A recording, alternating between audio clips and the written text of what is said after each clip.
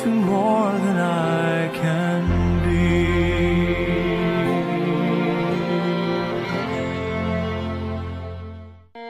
Even as a baby, it was obvious that Kathy Cotman was different. Different in that she would be a strong, positive influence on the lives of many. I know Mom is the one who, if I would wake up in the morning when I was younger with a bad attitude, she would ask me, "What's your problem?" So I really wasn't allowed to go around with a long face and a negative attitude. Never allowing a negative attitude to interfere with life's challenges as a person with spinal muscular atrophy. I just felt that I wanted to be as much like anyone else as I could. And going to school, I could sit in the classroom like everyone else. And to move between classes, someone could always push me. And there really wasn't any reason why I shouldn't go to regular schools. And there really wasn't any reason she couldn't go to college and work. She graduated from Kent State University, being one of the first disabled students living on campus. Then she went on to work at the Cleveland Clinic. Her attitude was a can-do attitude, that she wanted to do the very best. She never complained about anything, either her work or her disability. She was a very positive person. Working in the biostatistics department for 25 years, she rolled right in and change rolled out immediately. Having her in the department really made me appreciate how people with physical disabilities could have to cope with things in an everyday way that we just don't appreciate. So I really learned from that. All the obstacles that she faced and still maintaining such a good attitude. There's people who don't face any obstacles that have horrible attitudes. So I would think about that frequently, and I still do actually. She was so inspirational. I mean, you didn't even know. I didn't look at it as a disability. It's, to me, Kathy is whole in every way. Inspiring her coworkers in the office and in her community. Like for our kids to see her.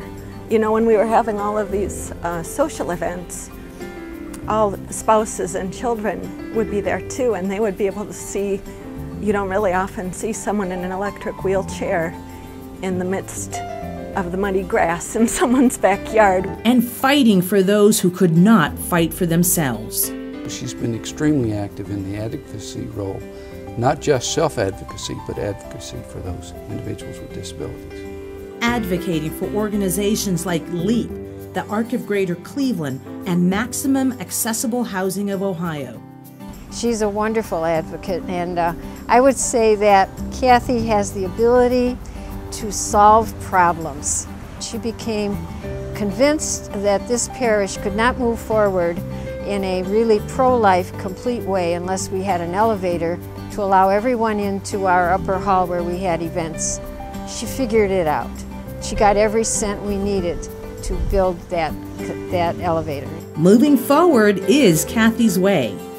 I feel that everything I've been able to achieve is really because of the way I've been brought up and because what my parents have done for me and what we've done all together as a family. Paving the way for her younger sister, who shares the same disability. She's always been like a role model to me. Being my older sister, I always saw that things were possible. Going to college or getting a job. I think it's great that she's being honored now. That honor, says Kathy, deserves to go to her parents too. They always made me feel I was a blessing. I think in my own heart, I wish that I would be able to do something to help them. But they've never made either my sister or I feel that we were a burden. It's part of my job.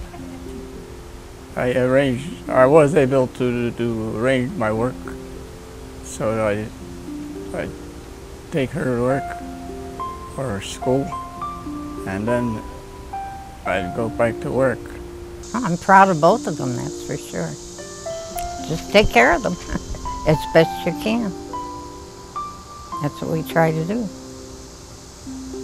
We don't do anything different, just they need something, we do it for them. They grow up, and we grow up with them. Kathy says she would rather have lived her life out of her wheelchair, but then she says she may have taken another road. And this road she is on has made a difference for her family, friends, faith, community, and to the thousands of people with disabilities.